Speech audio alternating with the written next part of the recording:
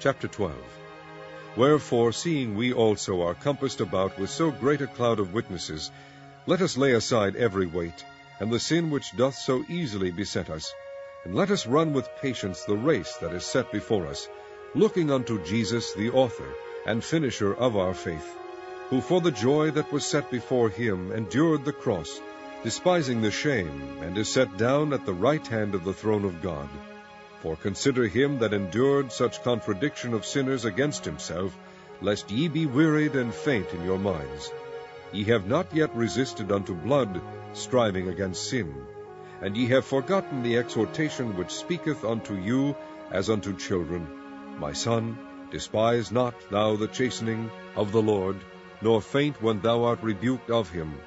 For whom the Lord loveth he chasteneth, and scourgeth every son whom he receiveth.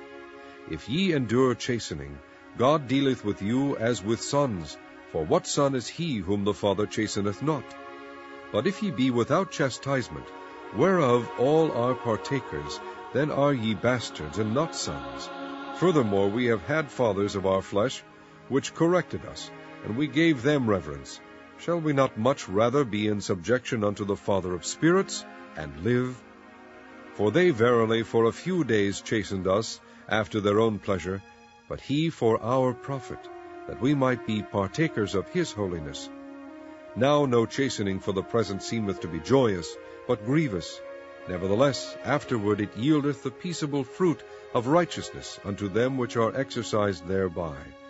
Wherefore lift up the hands which hang down, and the feeble knees, and make straight paths for your feet, lest that which is lame be turned out of the way, but let it rather be healed. Follow peace with all men, and holiness, without which no man shall see the Lord. Looking diligently, lest any man fail of the grace of God, lest any root of bitterness springing up trouble you, and thereby many be defiled, lest there be any fornicator or profane person, as Esau, who for one morsel of meat sold his birthright. For ye know how that afterward, when he would have inherited the blessing, he was rejected, for he found no place of repentance, though he sought it carefully with tears.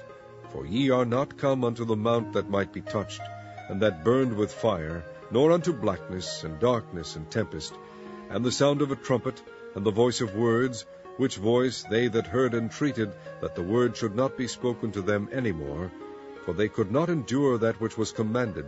And if so much as a beast touch the mountain, it shall be stoned, or thrust through with a dart.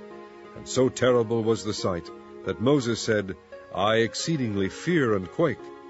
But ye are come unto Mount Zion, and unto the city of the living God, the heavenly Jerusalem, and to an innumerable company of angels, to the general assembly and church of the firstborn, which are written in heaven, and to God the judge of all, and to the spirits of just men made perfect, and to Jesus the mediator of the new covenant, and to the blood of sprinkling that speaketh better things than that of Abel. See that ye refuse not him that speaketh, for if they escaped not who refused him that spake on earth, much more shall not we escape, if we turn away from him that speaketh from heaven, whose voice then shook the earth, but now he hath promised, saying, Yet once more I shake not the earth only, but also heaven.